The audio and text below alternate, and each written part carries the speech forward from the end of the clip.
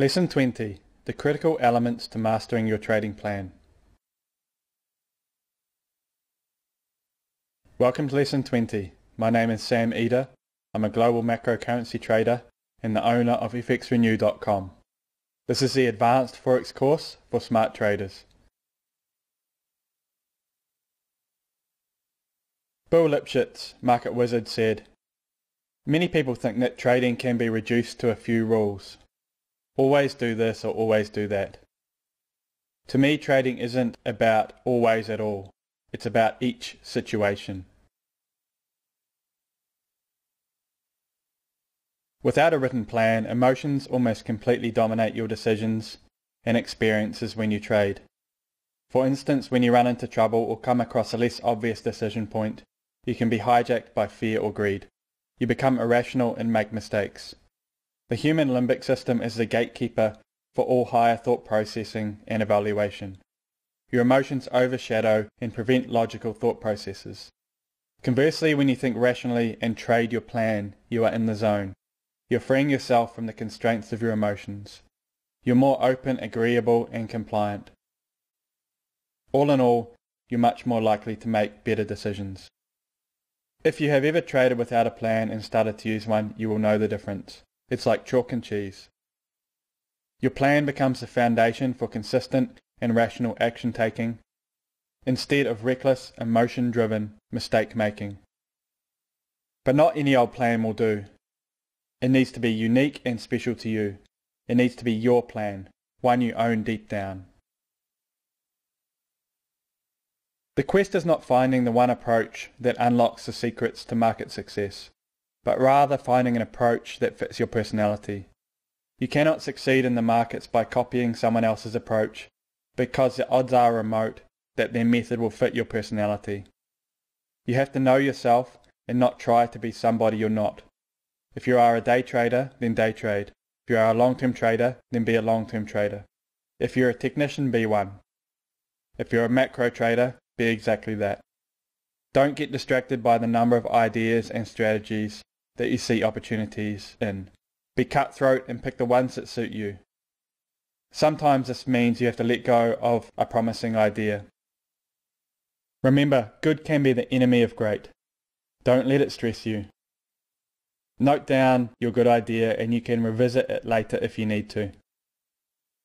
It's about figuring out what you are the very best at and doing more of those types of trades.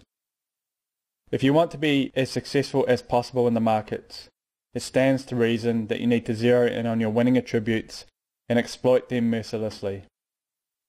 It's the same in business, art, and even sport. The best of the best know exactly what they're good at and how to use it to full effect. Focus on the strategies, trading vehicles, and time horizons that suit your long-term goals, model of the market, and importantly your day-to-day schedule. The seduction of day trading. Day trading is like the Vegas of trading. Lots of bright lights and seduction, which only a few seasoned pros can resist well enough to make significant amounts of consistent money from the edge. Now my goal here is not to dissuade you from being a day trader. If you are confident and sure about what you want to do, you are not going to be persuaded by me one way or the other. What I do want to do is stop you from getting stuck down the wrong trading rabbit hole. Day trading requires enormous amounts of time, preparation and commitment. This is always going to be beyond the practical reach of many of us. It is a romanticism created by brokers that you can come home in the evening and sit in front of the computer screen, trade, and then pop off to bed with a few grand's profit. Yes, some people can do it, and many other full-time traders do exist. But these traders are like the professional poker players in Vegas. They are not there on holiday from their full-time job. It's what they do day in and day out. Instead, it may be best to master the slower time frames first. Your edge as a retail trader is much greater in swing trading or position trading. Your costs, both in terms of spread and time, are considerably less, and the slower speeds cuts down the impact of any mistakes on your performance. Don't think that you need to day trade to make big returns. Less can be more. Carefully consider what you want out of the market, why you have chosen the method you have, and whether it is realistic for you. Market wizard Marty Swartz said, "I'm extremely well diversified. My thought process is if I screw up in one place, I'll always have a life preserver someplace else." Have a side income. Much of trading effectively is about stress management. A highly stressed trader makes mistakes and has trouble trading their plan. Diverse sources of income allow you to manage your stress levels and to commit more capital to your trading. A wise trader once told me that it does not matter what you do, even if it involves stacking shelves part-time. It's just important to make sure you have another source of income if you want to be a trader. Cash flow is king as it helps you manage stress. Manage your own account if you can. There's nothing like doing it. The best way to grow and develop is to live trade. Paper trading, backtesting and trading a demo account all have their uses. But they are very limited since they don't give you the full experience of having skin in the game. Trading is about psychology, and if you neglect this mental component, or much worse, learn bad habits from practice trading, then these methods of trading can only take you so far. This is another bad rabbit hole that you can all too easily get lost in. It's by being brave, taking the hits, and having the courage to trade live that you take those first steps towards mastery. After that, it's down to hard work, self-awareness, and learning from what you have done in order to become a winner. Keep a balanced life. An unhealthy or unbalanced obsession with any activity is not conducive to long-term success.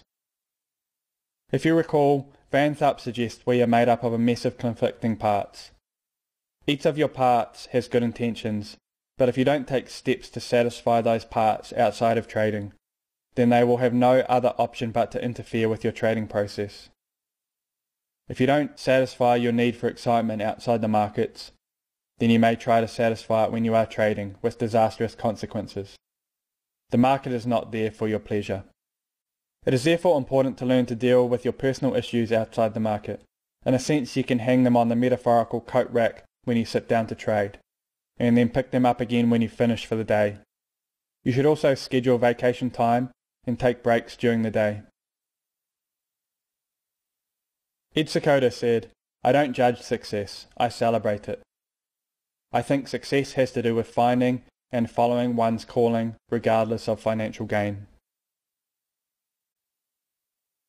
Trade in alignment with your purpose. The best traders understand their greater role in the trading ecology.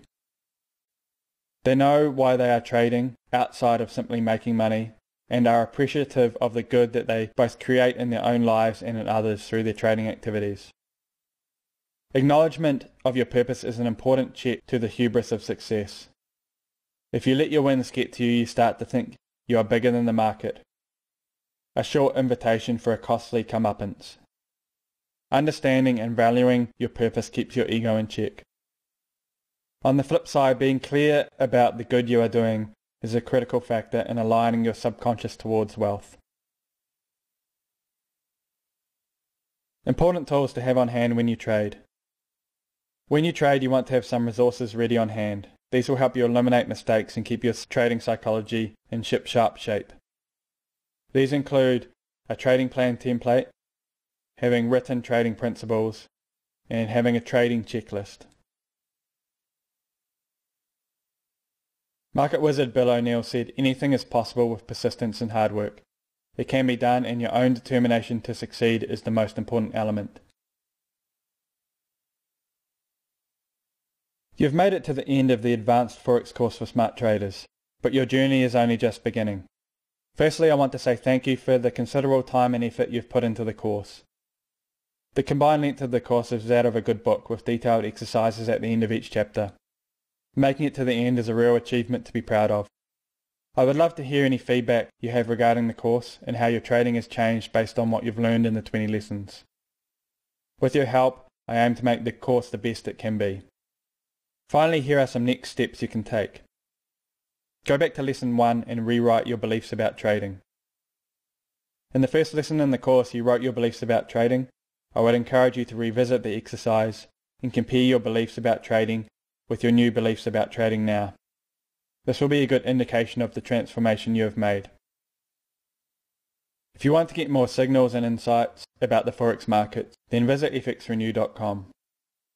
You can get a free trial of our signal service, and I publish my best work each week on the FX Renew blog. I suggest you join the FX Renew blog, it's free. If you like what you've read in this course, and you know other traders, why not share it with them too? Once again, thank you for your time and participation.